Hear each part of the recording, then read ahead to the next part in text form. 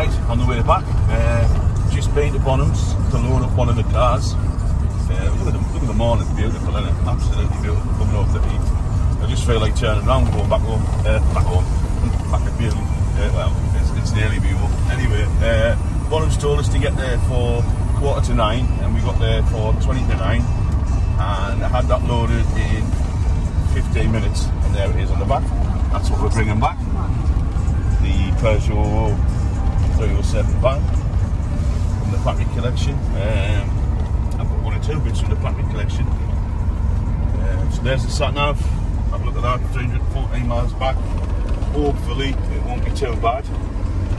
And I've got to do it all again on Wednesday and Thursday, and I'm back down to Goodwood. But there you go.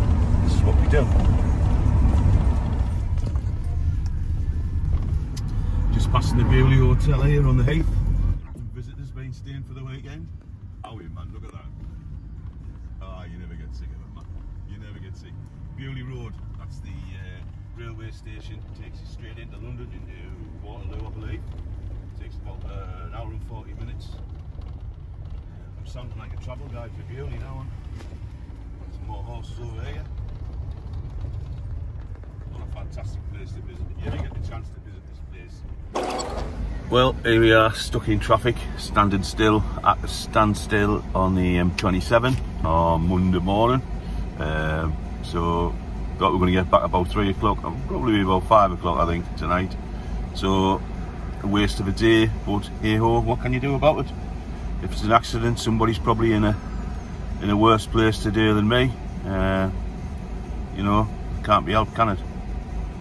But just the joys of buying and selling cars. And my house makes me laugh when people say, oh well, you got this for that and you got that for this and you got this for that, and you feel like saying, yeah, and I sat in the M27 all day for it as well. So there you go. So hopefully there it is. Look at that little beauty on the back of there. Yeah? Can't be many of them left. Can't be. Oh, by the way, it's got no brakes, so it's definitely got to go in the workshop. Oh, and it doesn't start as well, so we don't know what's the matter with it. The joys of auction cars. Yeah, so we're on our way back. There's been a big crash on the M3 and it's diverted us around. We came through Aldershot, but we're now approaching Oxford, so we're back on track, but we're probably about an hour behind. And we've changed drivers to my co-pilot and co-driver, Mandy. Say hello, Mandy. Hello. Yeah, Bewley, let's say, great weekend. Didn't think we'd get the car out of Bonhams as quick this morning, and we did really well there. When we stop for another coffee, I'll have a whip round underneath, because it's an ideal chance to see underneath the little van. Quick walk round it. It's as good as putting it on a ramp looking under the recovery truck. You always get a good idea of what you got. You're sort of at eye level as well. So we'll do that when we stop. We'll be stopping just before we go on the M40, I think. Yeah.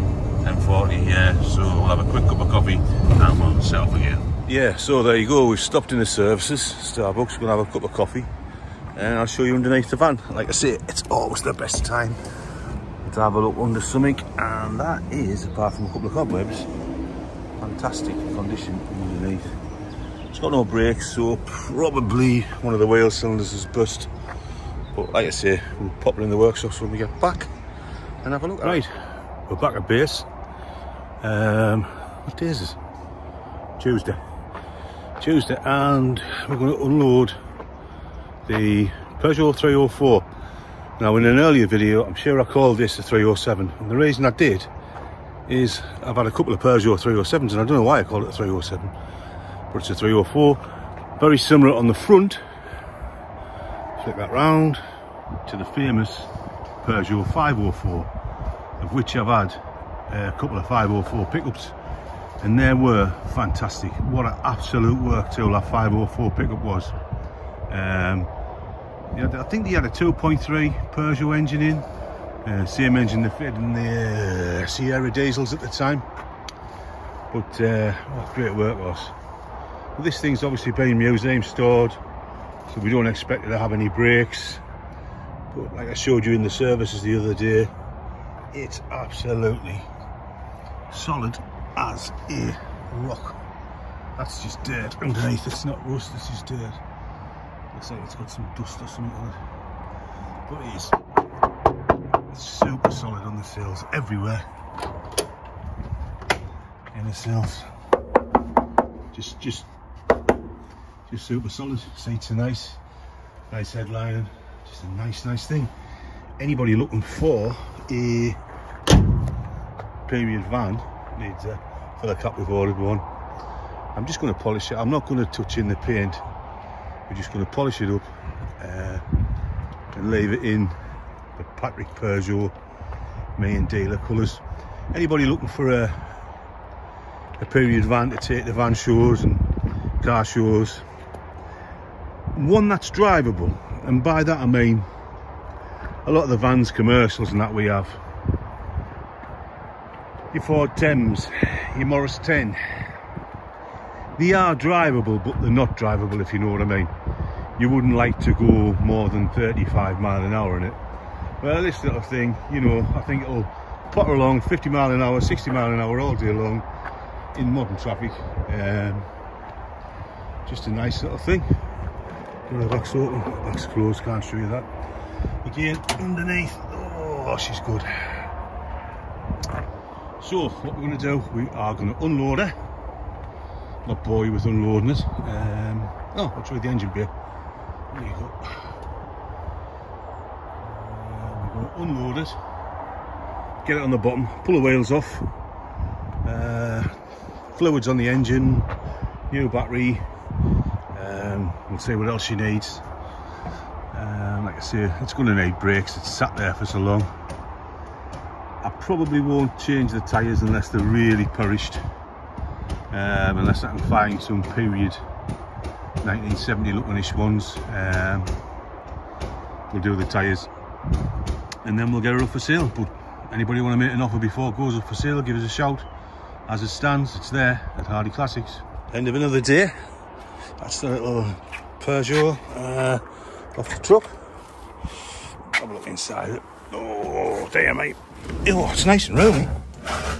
Yeah, plenty of room in there. Got a nice little thing. See, the headline is perfect. Showing 31,000. I'd be dubious, but you know, you just never know. You never know with these things. Yeah, what a nice little thing. So, what else has been happening? Let's have a look at the workshop, see what Mark's been on with. I don't think there's a lot been happening while I've been away. We're preparing for the run at the Brighton car run this year. So we've got the car in. Engines and that up there. There's the radiator off it. I think what we've been doing is having a look at the points and the ignition system. We're changing all the hoses under the bonnet there. We're going to change all the hoses. There's the new EB carburetor on there and the new up tube intake. So we're just waiting for bits and pieces to come, and that should be somewhere near, hopefully. And yeah, bits of new hoses and stuff. Hopefully this year we'll get the run done. Well, that's about it for today. Right, so we've got it in the workshop, the little 304, and Mark's giving it a quick roll with a cutting compound. We've just done this wing, and you can see the shine. And I'll go around the other side and you can have a look. We don't think this has been done for an awfully long time. There's the other side, you can see how dull it is, and marks in the paintwork. We don't want to get it super shiny and concourse finish because it's a van and it wouldn't have been like that.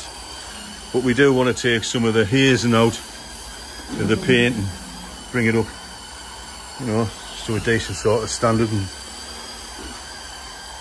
whoever buys it, if they want to take it another step forward, they can. If I sell it, because I don't know with this one, I quite like it.